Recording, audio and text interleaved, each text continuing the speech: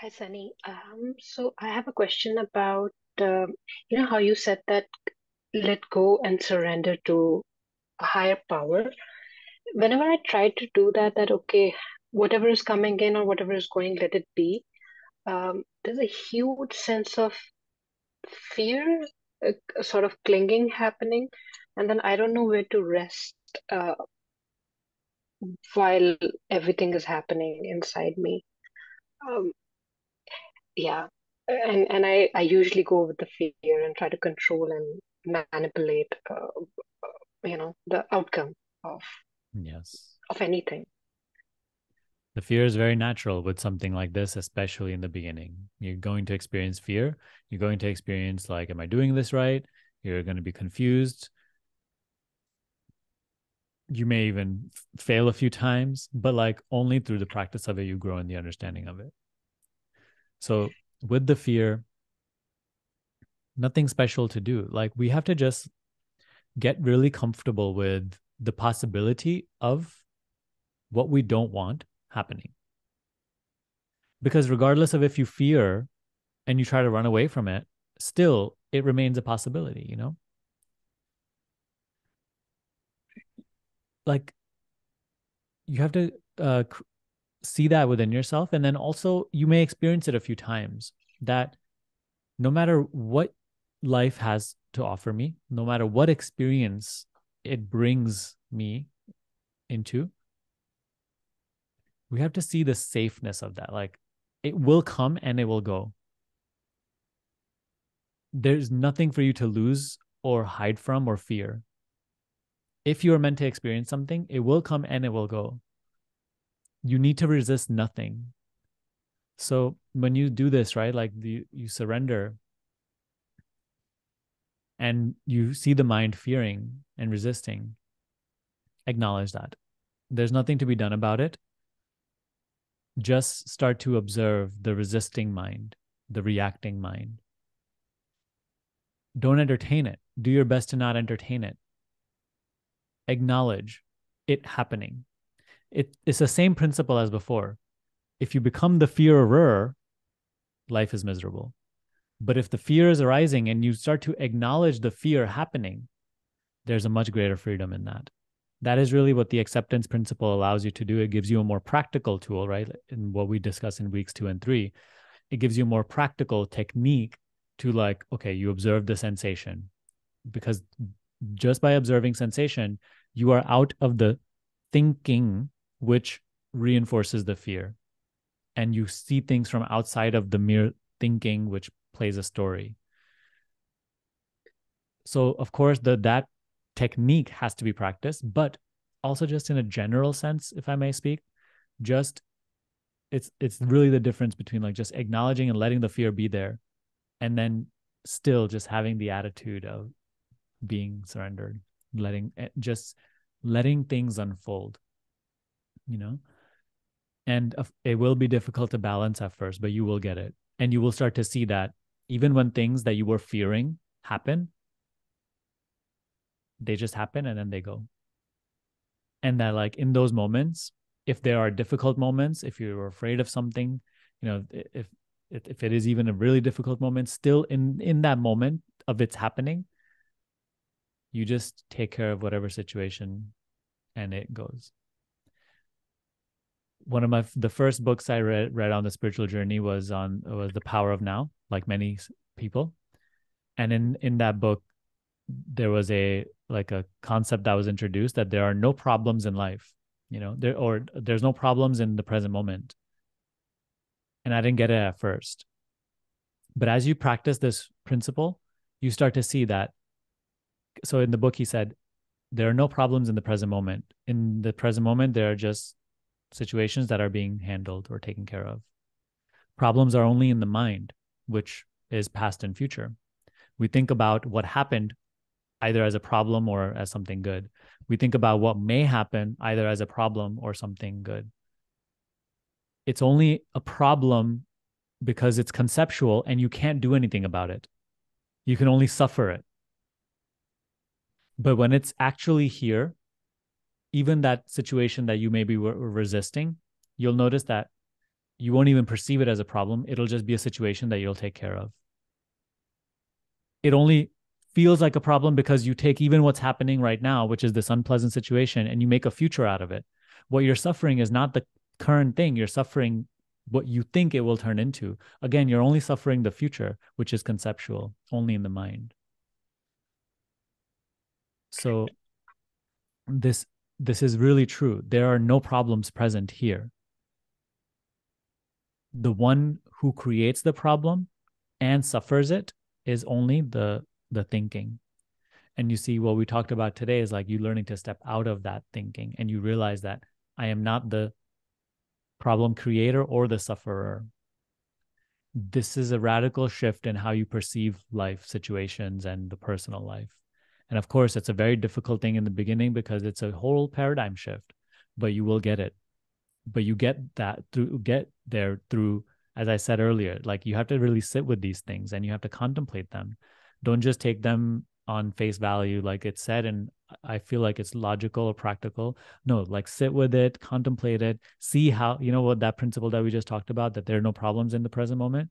See and sit with this and experiment with it and see if it is actually true or not. Through that, through your own contemplation and through you really doing your best to apply these principles in your life as you're in the midst of it, all the ups and downs and the good and bad, that is where this understanding grows. So I will say, just to summarize, don't do nothing with the fear. Acknowledge its being there and grow in your acknowledgement of that, which is simply watching. Be only the witness of your life. That which resists and reacts is not you. You are only the witness. Just be the witness. Find safety in the witness. The more you just learn to witness your life, the more it will just continue happening. And the more the spiritual understanding will just keep unfolding to you. Just be the witness. Make sense? That helps. Yes, thank you. Okay, wonderful. Hey, Sunny. I also had a same situation like Meha, whatever she said, the fear. What happened for me, I thought the fear is a really bad thing. If it happens, oh no, I'm perfect. Why the fear comes? I'm doing meditation. It should never happen at all. So kind of completely resisting.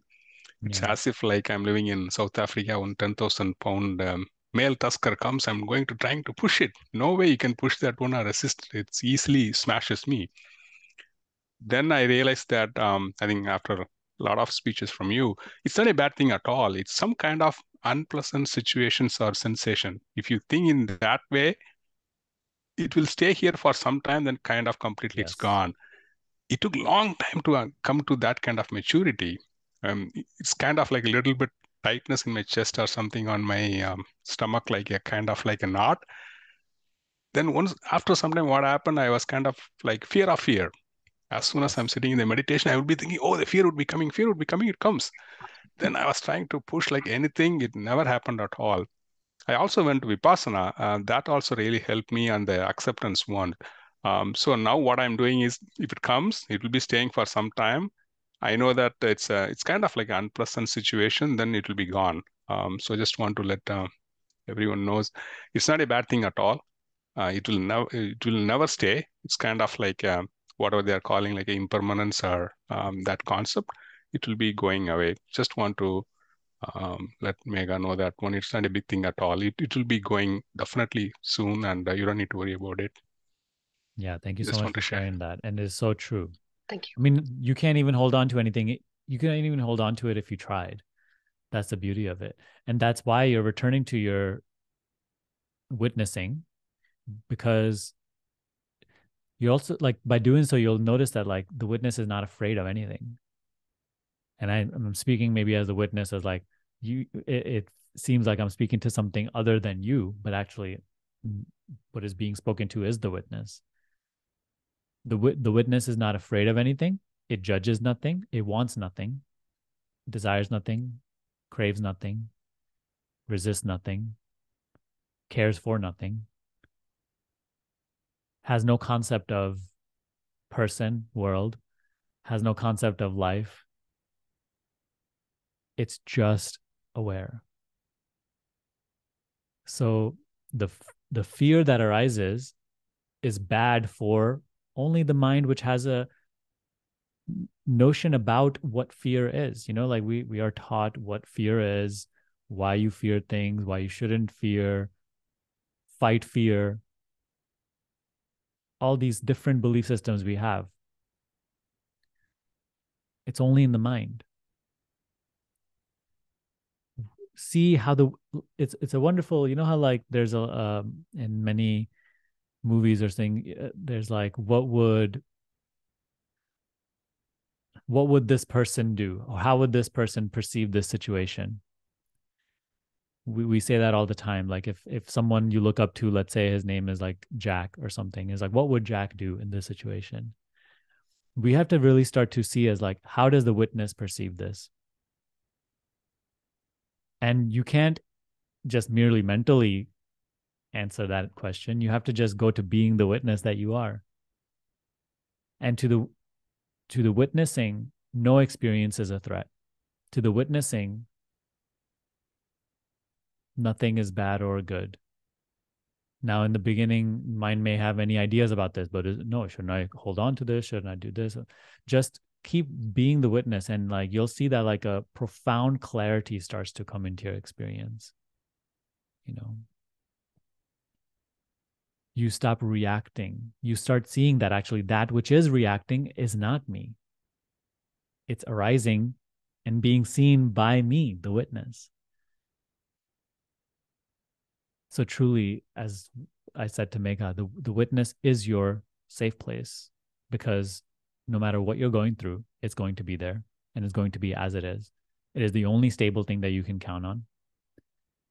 And it is the place of wisdom.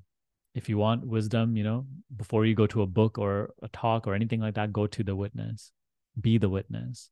From that arises clarity. From that arises the understanding of non-resistance, non-attachment. The witness is that in which all experience unfolds, comes and goes. It holds on to nothing. It resists nothing. There's incredible wisdom in that. And this understanding also that you can experience whatever is arising without any ideas about it.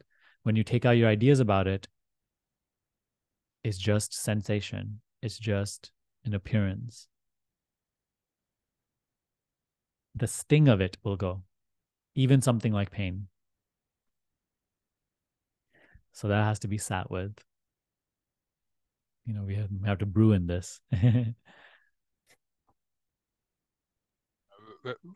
Very well said, Sunny.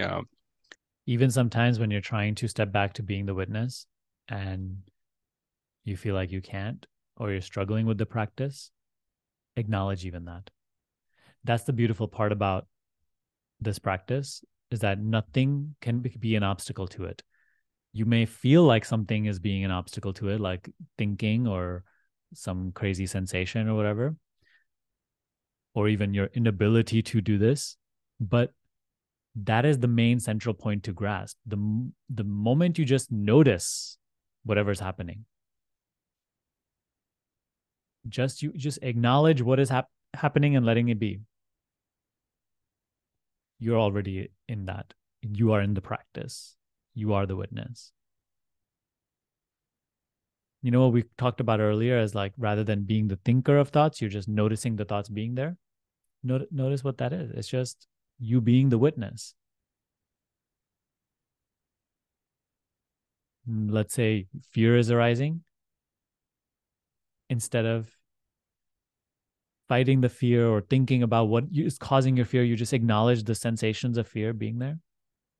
Or you're trying to do so and you're not succeeding, but even that resistance and not succeeding, in a moment you just acknowledge it being there. In that very moment, you are outside of it, and you are simply there as the witness.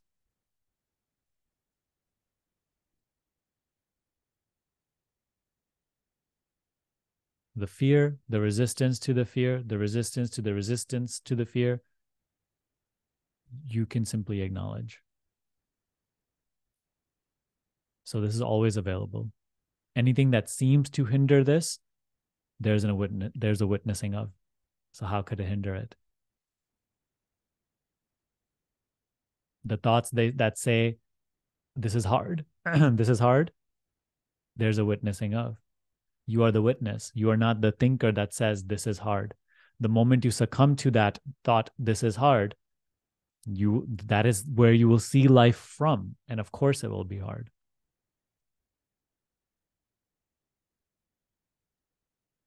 That is the thing we really have to see with this. Mind says plenty of things. This is taking too long, or I'm not getting this.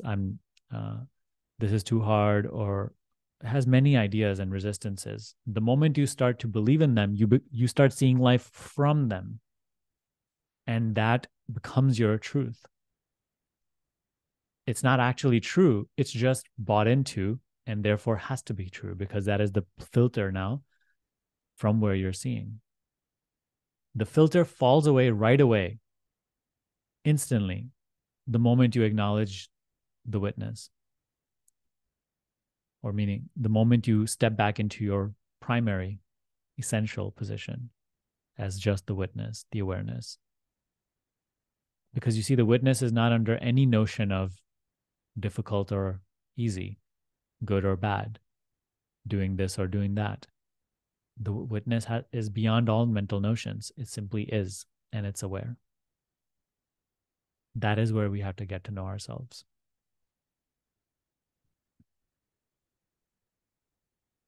As you begin to sit with that, as you begin to sit with yourself, you will start to notice that this is more you than anything else you took yourself to be.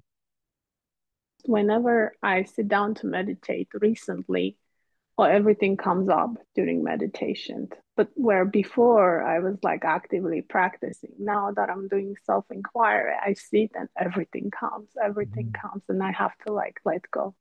And when you were talking about the fear, like letting go of the fear, just observing the sensation, I just realized that I kind of like forgot how to do that. Maybe it just it's the same concept. I just realized it's the same concept. Somehow I just let go of that. Just observe again. It doesn't matter even if the mind says, "Oh, this is gonna get worse." If you let this continue, if you observe more, and the sensation gets stronger. But if you take your focus into something else, let's say hand sensations, or just focus into nothingness, that particular sensation goes. So my mind, there's a belief saying like if you continuously observe that sensation, it will grow and will stay with you. And it's also like during the day when it comes up, that sensation, my mind says, you observe more, it comes up more. It's like becomes part of your permanent memory, the cycle. Yeah. So there is that's where the kind of chaos and restlessness comes from it. It's that's almost why... like playing a game with my sensations. Do you find yourself like trying to get rid of the sensation though? I mean, that would be lovely. But I guess, yeah, I do. Deep down, I do. Yeah.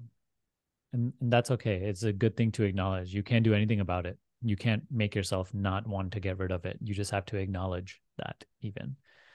That's actually the easiest and the only thing that we really can do in this entire realm of being, just acknowledge what's there.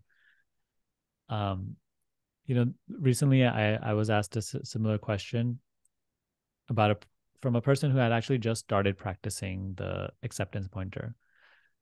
And she said, I keep doing the letting go practice, but this keeps coming back for me again and again. And I keep doing it, but it keeps happening. Like, how many times do I have to do it for it to be gone?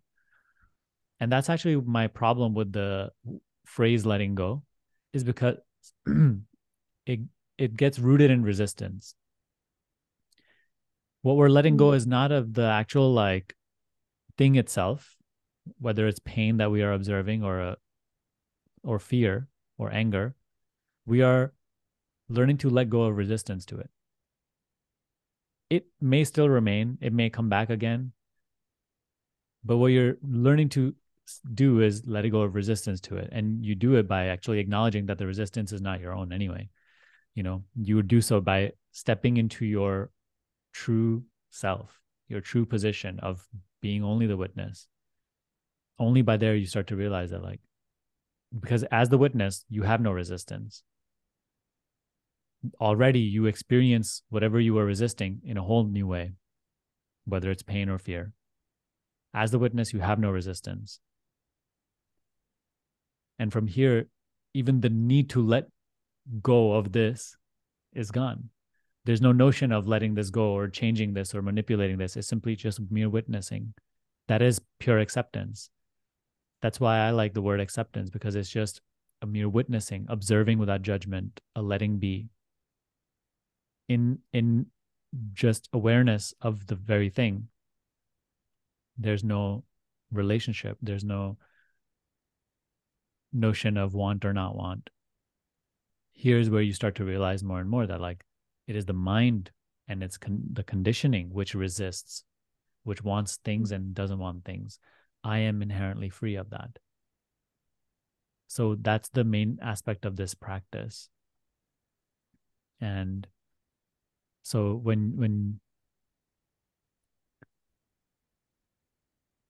so here and now, when you said, like, you focus on it and it grows stronger,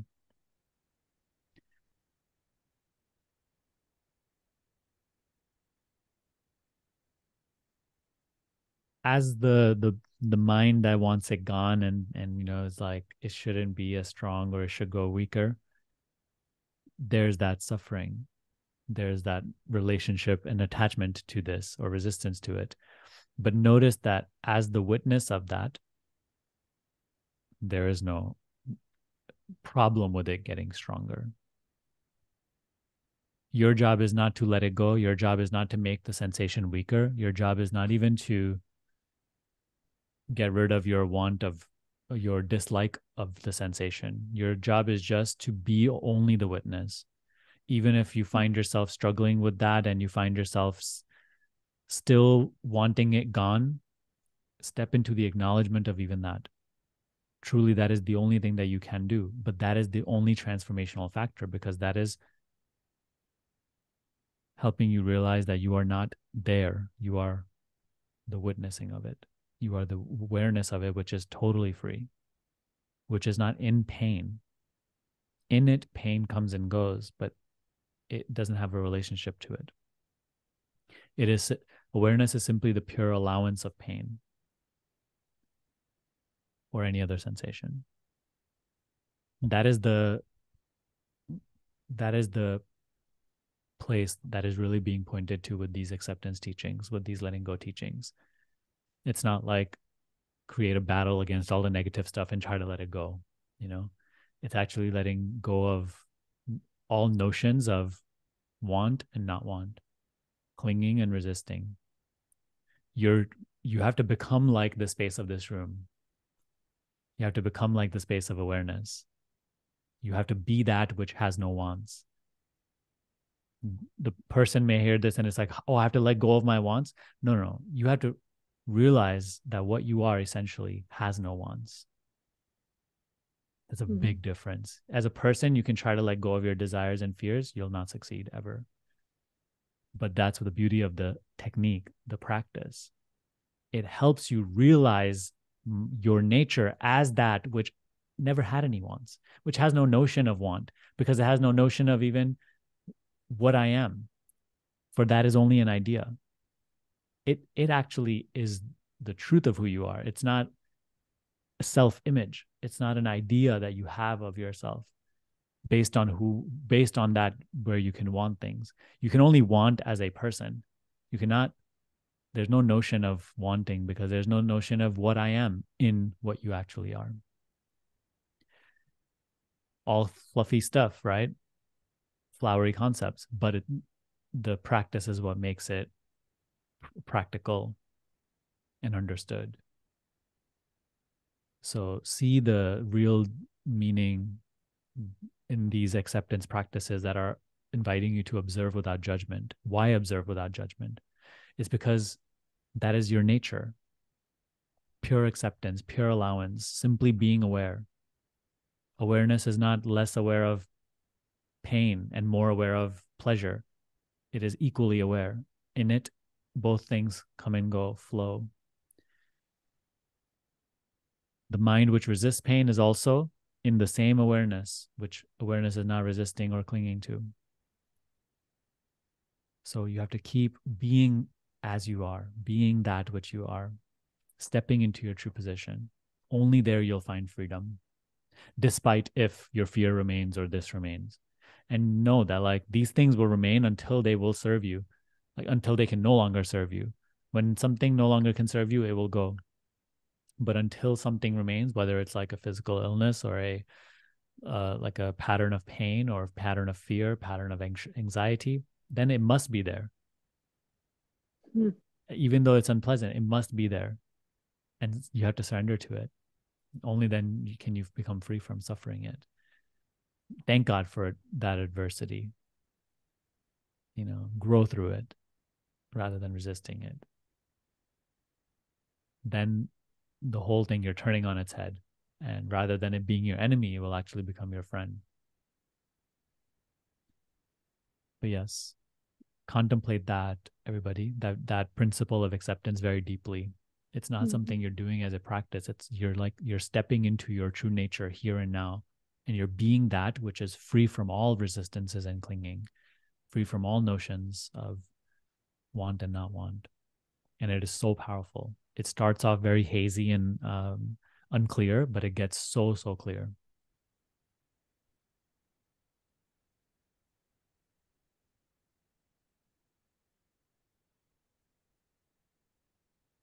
Yeah. Is that helpful, Rose? Thank you so much.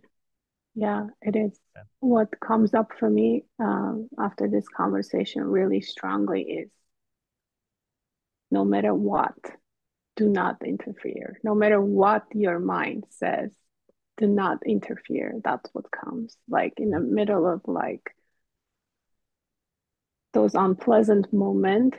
I mean, when you want to hang on to something, I feel like that's my rope to hang on to. No matter what, do not interfere. Do not. What comes up, do not interfere. The witness is your safe place. And being the witness, you'll find that you have no relationship to what you're witnessing, meaning nothing will bind you to the experience, and you'll be able to allow it to come and go. And by the very stepping into your true position, you will grow in insight, which will further dissolve the hypnosis, the compulsion of getting identified with the experience. Yeah. Mm-hmm. The main principle that I'm sharing in this video is observation without judgment, being only the witness, the motionless, the motiveless, desireless, fearless, notionless, idealess, conceptless witness. If you want to learn how to be that and how to observe your emotions and fear and anxiety and pain without suffering it, I'm offering a free mini course right now on acceptance. I'm linking it down below.